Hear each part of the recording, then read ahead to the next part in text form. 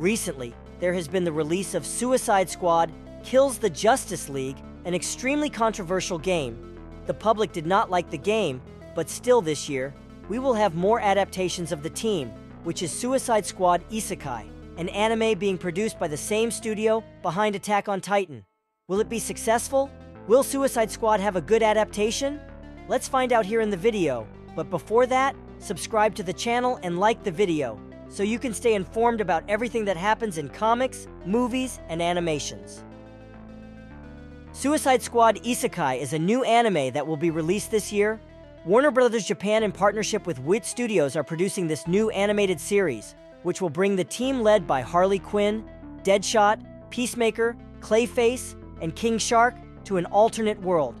They will be sent on a risky mission by the US government, but this mission is an alternate reality, with demons and magic.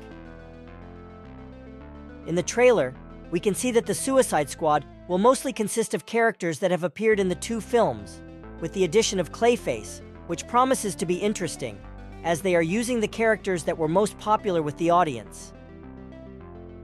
I must mention the quality of this animation. It is very good. The movement is quite fluid, and in terms of character design, I found it very interesting. I like the visual of all of them, with a highlight for Clayface, where they used Michael Jackson as a reference.